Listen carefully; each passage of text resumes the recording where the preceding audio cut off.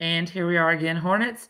This time we are going to move on to doing the question of part 3. So we're going to be looking again at page 211. We've already read the historical account on Lewis and Clark's expedition on page 210.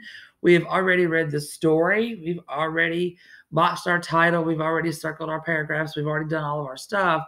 So now we want to look at the question. So I'm going to scroll down and we're actually going to look at the question. And my question actually asks, which fact presented in Journey to the Pacific, which is ours, is also included in the fictional story above. So it's asking me which fact in the real nonfiction story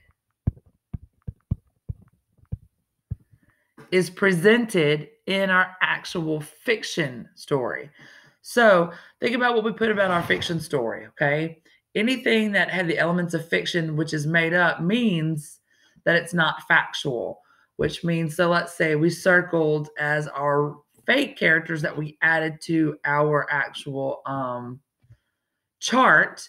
We added Peter. We also added the one man.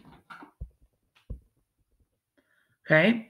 We also added the dialogue. So any of their dialogue, anything that they were saying to each other, is going to be completely, fabricated as far as we know. So in any of their emotions,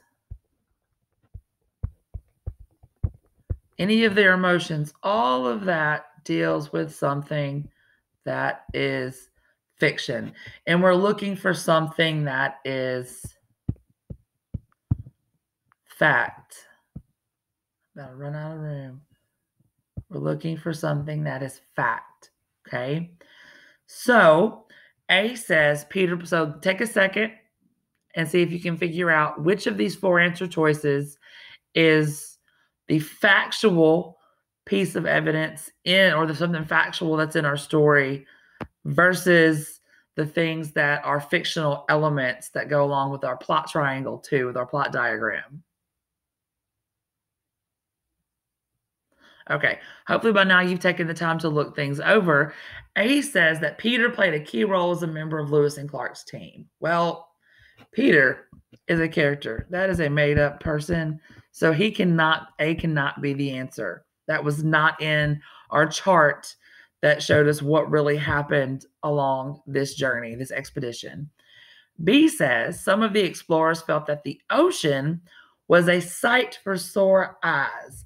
As much as I love this idiom, which goes back to what we talked about earlier, this figure of speech, that it literally, it doesn't actually mean their eyes hurt.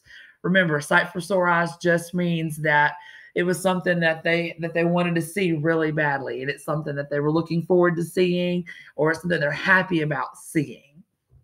But it's an idiom, and I'm not really sure that this particular piece of dialogue would have been said or not. So, and it's dialogue, and a lot of times dialogue, I'm gonna cut that out and say, because it's dialogue, it's not going to be part of the original story.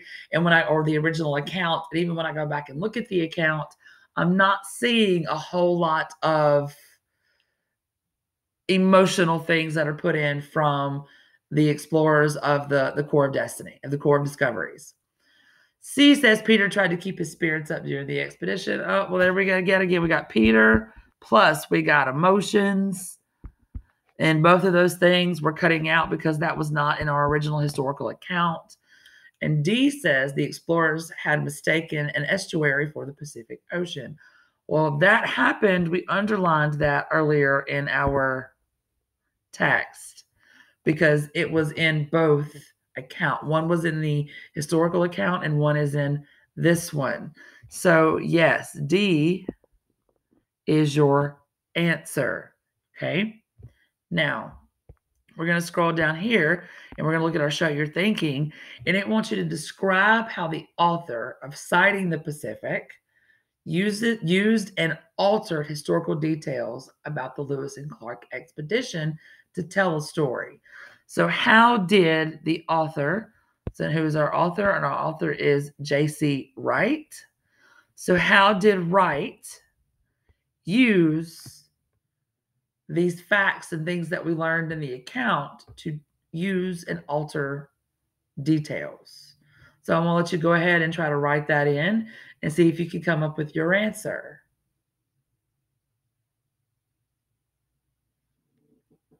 All right. Hopefully you have come up with a really good one.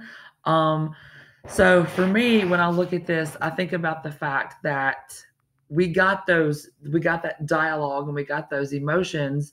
So we were able to make inferences and draw conclusions based on how we would feel if we were in their situation. So take, for example, in our text where it says the men exchanged doubtful glances. Okay. That right there is something that I might use to alter or to use my story, because if I go back and look here, it does say in our second paragraph that they thought they had finally found the ocean, but they were mistaken. And since they'd been out looking for over a year, I'm pretty sure they would have been disappointed to find out that they weren't at the ocean and they were going to have to keep traveling. They might even have that feeling that the next body of water might not be the ocean. So that is a really good story device element to come up with, to think that they actually might have exchanged those doubtful glances, like they didn't believe that they'd actually found the body of water that they were looking for, the Pacific Ocean. So that would be a good one. And no, I'm not going to write it in for you because you will just copy my answer.